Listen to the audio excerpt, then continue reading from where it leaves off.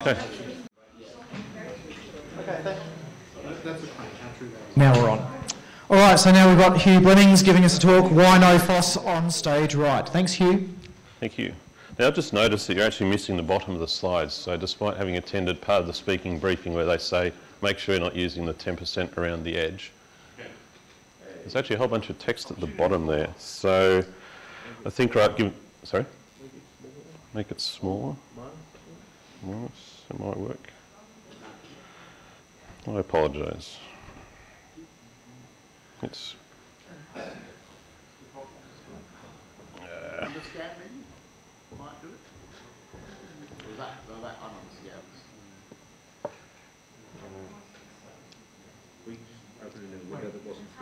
If you're on why did you reject the HTML?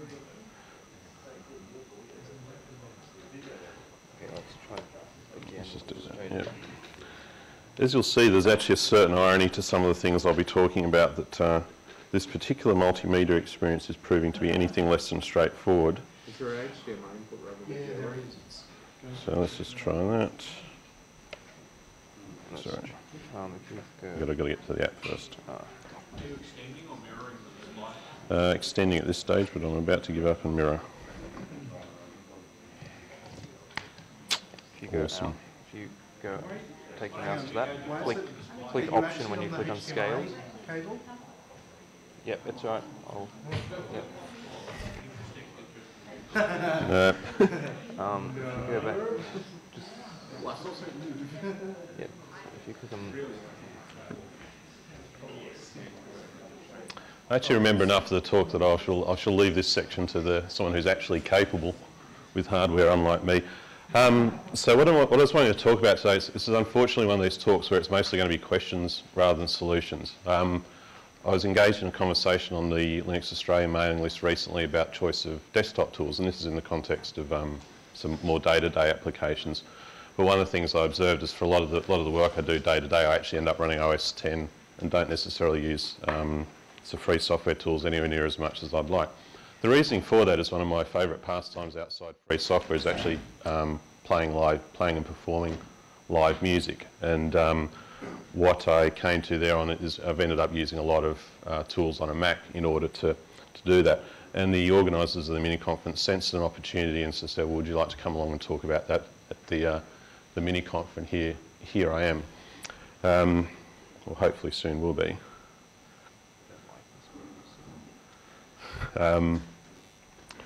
So just by way of a little bit more background, hopefully, awesome, that's close enough. Let's just run with that. Thank you. Thank you. All right, so I kind of lost a bet. From a music perspective, I've been playing keyboards since the late 80s, mostly synthesizer, digital piano, that sort of thing. Self-taught. I'm involved in a range of projects, mostly bands, but do a little bit of recording with friends. But I've also had a lot of a long-term involvement in Linux and free and open source software. My traditional keyboard rig, bearing in mind I'm basically using this on stage, one of the key things you need for any sort of modern rock kind of stuff is a pretty nice wide range of sounds. I'm playing live, so I'm not playing sequenced materials, which will become relevant in a couple of slides time. I started off with what's a fairly conventional rig for a modern keyboardist. I guess a couple of keyboards, a Korg M3 and the Yamaha P155 digital piano. They're really, really nice sounding bits of gear, but of course the only way you can improve on them is to upgrade. The manufacturers like that, you spend another $3 or $4 grand, you've got another keyboard, but it ends up being a bit of a closed shop in that regard. So around this time I started experimenting with virtual instruments in a Mac environment. For those of you that aren't familiar with them, just to elaborate a little bit on virtual instruments, they're basically software-defined instruments where the sound's produced through DSP-style algorithms. The main difference being it's being done in real time, so optimization becomes quite important. They tend to fall broadly into three different categories. You've got virtual instruments that are simulating, modelling or recreating a real instrument, so an actual acoustic piano as an example, something like an old Hammond organ, Keith Emerson, John Lord, people like that come to mind. an actual synthesizer, something like a Moog Mini Moog. I'm presenting the t-shirt today, and that's the circuit diagram of the ladder filter if you tilt it on its side. Or increasingly, with the virtual instruments, they're an entirely new style of instrument, so they're not actually pretending to be another kind of instrument or another kind of synthesizer either. They are their own thing, and Spectrasonics Omnisphere is probably the peak of those. Then last but no means least, you have sample-based instruments. So these are instruments where they've actually sampled an acoustic instrument, a piano, a violin, whatever it may be, and they provide the software then gives you an ability to play that back in real time in live. The epiphany I had is actually all my hardware synths, having grown up from a background where your synthesizer was actually a physical piece of hardware, they're actually just embedded systems these days. So I had this sort of mindset of, well, I don't want to take a computer on stage because it will break. Well, actually all the keyboards I'm playing are actually embedded systems. As it turns out, the Korg M3 does actually run Linux in its behind the scenes. Their current flagship, the Kronos, also runs Linux. You can tell because it takes 2.5 minutes to boot. It sounds awesome, but you've got to sit there while the guitarist and bass player and everyone else is going, come on, man. The Yamaha also use embedded Linux in their modern systems, and you've got, I guess, kind of corner case instruments like the Muse Research Receptor, which is a particularly interesting piece of gear. It's rack mount. It's basically an embedded PC, literally, and they use this incredibly stable combination of a real-time Linux kernel, Wine, and a whole bunch of other stuff to actually allow you to play Windows-based VSTs through their hardware. Works really, really nicely, but they've got a devil of a time to actually keep that up to date. I digress slightly. So this all got me thinking, well, what if I just actually take a Mac and use it as an embedded system? That sort of kick the journey off from there. So the Mac-based live rig I use at the moment basically looks like this. I shan't insult your intelligence by reading every single line on the slide, but it's basically a Mac Mini with a bunch of supporting hardware to connect to my MIDI keyboards and on the audio side, the outside world. There's a flick to the next page. You can see there the two keyboards, the rack down the bottom, not the best of photo switch, I apologise, stuck together with quite a lot of gaffer tape and other things. There's a Mac Mini sitting in there, a couple of audio interfaces, touchscreen top right, and then a keyboard and mouse, because invariably you do need to type something at some point, no matter how cleverly you try and script things. One of the other aspects of the system I should point out too, or I guess one of the tensions as a live player, is you want to be able to set up quickly. So I've put a reasonable amount of time into trying to make it as compact and as efficient to set up as possible.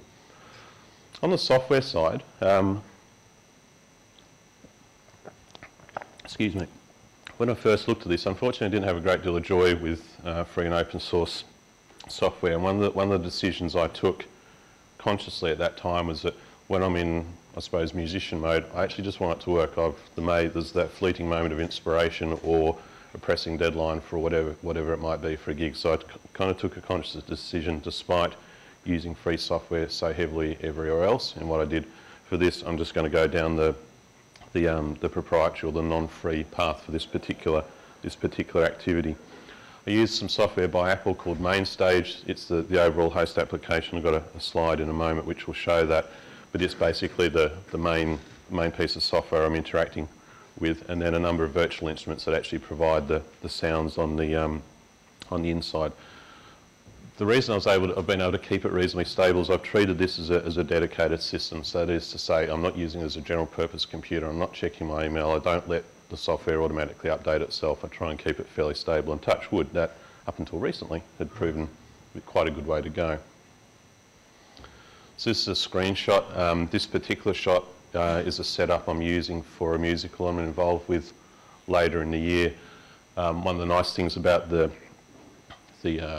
particular environment is you get a lot of flexibility in terms of the way you define your user interface. I've got a bunch of sliders there to adjust volumes. I've got some notes so that I remember what I'm doing, what I'm playing, those sorts of things. And then up on the right you can see what look like reasonably cryptic names, but they're the different songs or different parts of the show. And I guess to give a little bit more context, if we look at the first song in this particular show, it's a bit of piano down here and then some organ on top, and then I can press a single button and it completely changes the configuration for, say, later in the show.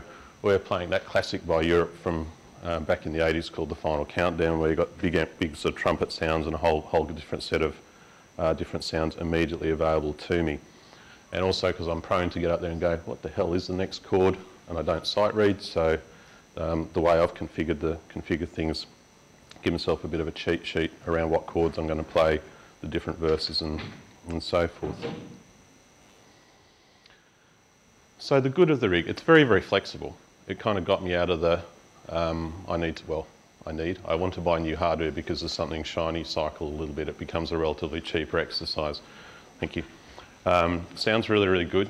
Buying new virtual instruments is considerably cheaper than buying new hardware, and arguably, I guess, better environmentally. Seamless sound changes, so as you flick, as we're sort of going through either different songs in the band or different aspects of the music, or I can change from one set of sounds to the other without it cutting off, which is not a given in hardware synths. The ergonomics are really, really nice. I can configure that to be set up however I might like, and I can have the chord charts as you saw in the previous show. What's not so good? Well, it's proprietary. That kind of still irks me a little bit from a philosophical standpoint. And the thing that's been particularly frustrating is that the latest versions of some of the software end up being quite buggy, and MainStage, which is kind of the core of it all, now has a nasty tendency to do things like it'll forget MIDI events as far as I can tell. So I'll be playing away and discover I have a stuck note. A missed note off, and that's actually quite embarrassing, particularly if you're in a stage environment. The other aspect of it is, and this would be familiar, I guess, almost from the old days of traditional computing, is that some of the software ends up being semi-abandonware. So under OS 10, they've recently done the transition from generally 32-bit environment to a mostly 64-bit environment, and some of the pieces of software they've just not provided an updated version. You can get shim applications that do sort of allow you to run it, but invariably they're buggy or they're not very performant. So I've had more than my share of moments recently where I thought, man, I wish I had the source code for this, or I could get in there a little bit more deeply. So in terms of some opportunities I think we have for free software in this environment, virtual instruments is sort of the obvious one because that's the thing we all hear. It's perhaps the most visible part of it, and they are just big chunks of tightly optimised digital signal processing code. Well, so how hard can that be? Well, it turns out it's very. These are enormously complicated models that they're using. So if we take the example, one of the instruments they use is a virtual simulation of a Moog, mini Moog. They actually go to the trouble of actually modelling the way the synthesizer operates, or the circuitry that operates, down to the transistor and components level. So these are enormously complicated numerical models that are being executed in real time with all the attendant CPU optimization necessary to actually. So it's pretty hard for us, I think, as a software community to develop the same sort of resources that might otherwise be to bring these to bear. A further complication is that in other kinds of instruments, there's these enormous sample libraries, so you quite often have gigabytes and gigabytes of very carefully curated and crafted samples that are being pulled together. As I said there, slightly tongue-in-cheek, it's probably pretty hard for us to get access to $150,000 worth of Yamaha acoustic piano and spend the time sampling it and doing all sorts of things there. There may be some hope though that we may be able to develop our own virtual instruments that use the existing proprietary instruments library. You've still got to buy them, but at least it's getting us closer to the There are some open sample libraries, particularly for classical instruments. Yeah, Universities that have released. I've had a quick play with them, and they're starting to sound good. But There are converters to convert to Linux sample format. Oh, cool. Okay. Like sound blocks and stuff. Yeah. Yeah, I think we get close. It's by no means a lost cause, but it's sort of, I suppose, what I've been trying to contrast in my mind is where are these companies that are producing the proprietary tools putting their investment into, and invariably it is in that sort of, that. And Pianotech's available. Yeah, and thank you for reminding me of that. Yeah. So Pianotech, which is a modelled acoustic piano simulator, they actually do a Linux version, which Still works. proprietary software. Still proprietary software. Where I think we have an opportunity though is something like a live performance host. So the MainStage, the software I showed, earlier, I think may present an opportunity because it's a relatively smaller and easier chunk for us to bite off potentially as a community. My thinking thus far is if we were to approach that, we'd probably target OS 10 in the first instance, simply because that still gives you access to the existing set of libraries of both free and non-free virtual instruments. But if we can make it as OS agnostic as possible, that would be a good result. A few thoughts there on how we might be able to actually structure it technically. I did have a bit of a look around, prompted by this talk, to see what's out there, and the KX Studio Kala software looks like it's fairly close to what we do, well, what would be necessary. It seems to me if we could write the code in such a way that the MIDI only side of it could actually run on embedded hardware, that would be a win as well. I did want to mention too, on the free software side of it, there's some really nice tools for doing more electronic music style live performance, but this is seems to be a slightly different solution space they're going for. Thank you. So some conclusions such that they are. So I think my sense so far from having poked at this is that it's going to be hard but not impossible for us to create credible virtual instruments. But I think there's plenty of edge cases around that we might be able to have, particularly in that sort of providing a host of environment, because that's mostly just good solid engineering, not a whole bunch of time spent optimizing code. I'd be interested in collaborating or talking to others if there's anyone else who's sort of got a similar sort of bent, or if I've missed something and actually is this really great application here, you're an idiot who just waited 20 minutes of our time because this is exactly the right piece of software already out there.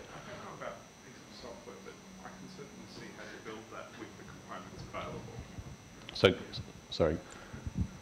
So I don't know that you've missed something, but I can see how you'd build something very close to that on Linux without much challenge. You know, something that hosted VSTs, let you patch things together. But do you get that sort of ability to change, also have scenes almost, I guess, or the different patches as the tricky? That was the tricky bit. But it's certainly something, a conversation to have. Yeah, we can have further. Yeah. There was actually a commercial box available at one point that ran Windows VSTs under Wine as an embedded box. Yeah, Muse Research Receptor, and it works pretty well. It sort of worked until it went abandonware. It is somewhat abandonware. There's also, you mentioned many keyboards. Most of the mixing desks these days all run Linux. That's any other questions, comments? So I guess my question is a little bit different in that I do live sound reinforcement. So I don't deal with the instrument side of things. And traditionally, if you do an analog setup, you've got to buy a whole bunch of gear, many thousands of dollars, effects racks, all that sort of stuff. So I'm looking at cheaper ways to go about doing this. Now, Soundcraft have recently released the UI16, which is a mixer with a HTML5 interface. Are you aware of any open source or more accessible solutions that do a similar sort of thing, so that you don't, if features want to be added outside of what is provided with the box, you can go about doing that, or you can engage somebody to do that for you?